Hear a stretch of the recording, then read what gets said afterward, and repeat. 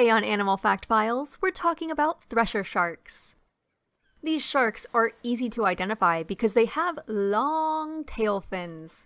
The upper lobe of a thresher shark's caudal fin, or tail fin, may be as long as the shark's entire body. There are 3 thresher shark species, and they range in size from the smallest, the pelagic thresher, which reaches 12 feet in length, to the big-eye thresher, which reaches 15 feet in length, to the largest and most well-known species, the common thresher, which can reach 18.8 feet in length and possibly longer.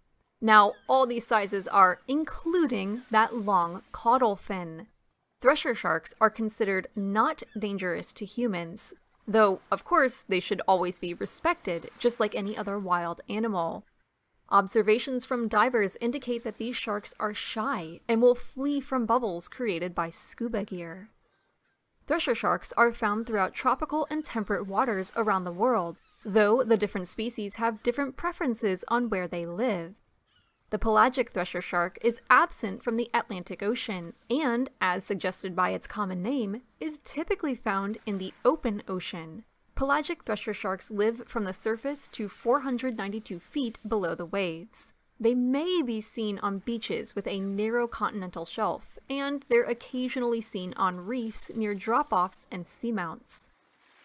Common thresher sharks tend to stay towards the surface of the water, and they're often seen near land, usually no more than 75 miles from the coast. They're most abundant in coastal waters, and their young are raised in shallow bays.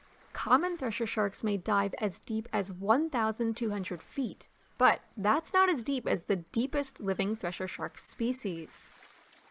Big-eye thresher sharks spend a lot of their time towards the bottom of the water column.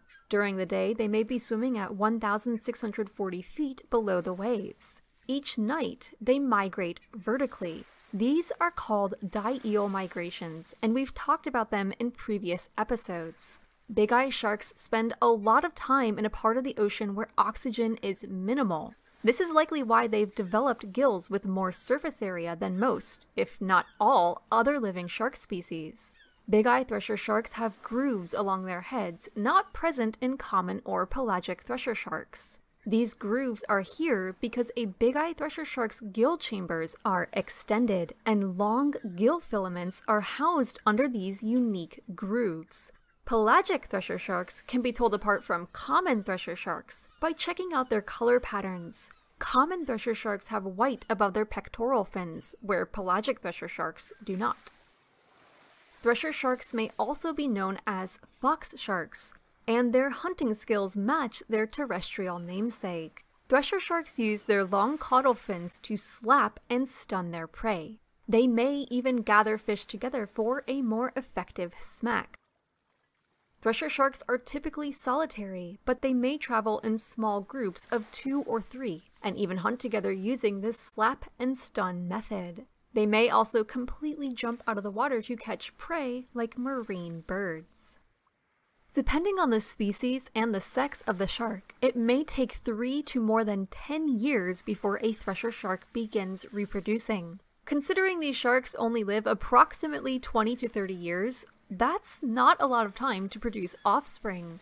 And, to top it off, individual thresher sharks only give birth to a handful of pups each year, so their reproduction rates are quite low. It's this reason these sharks are listed as either vulnerable or endangered to extinction.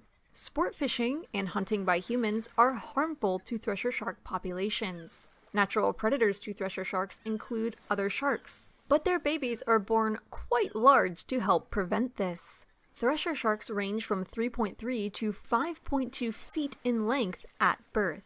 They're born live. Unlike some other shark species, thresher shark females provide unfertilized eggs for their developing young to eat while in the uterus.